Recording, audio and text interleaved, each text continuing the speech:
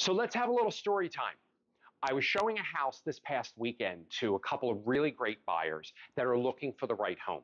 And they're running into the same factors that every other buyer is right now.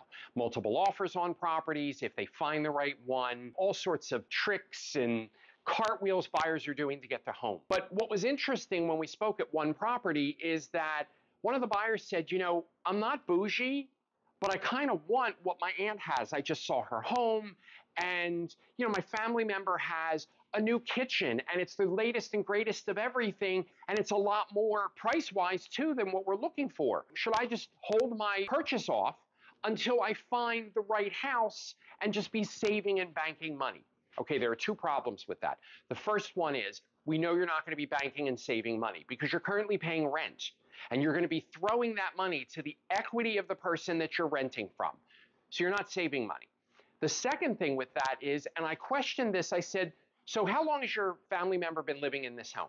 And they said, oh, for a while. I said, was this their first home? No. How old is the family member? Oh, they're in their 60s. Okay, so you're telling me that this was not their first home, and they're pretty up there in age, closer to my age range. So think about it. Is this going to be your long-term house? Long-term buy, forever home? Well, no, it's not. I said, then stop treating it that way. This is going to be your short-term, 5-year, 10-year, maybe 15-year. So you're going to buy the better priced property right now that maybe needs some updating, some zhuzhing, so you can make it bougie the way you want.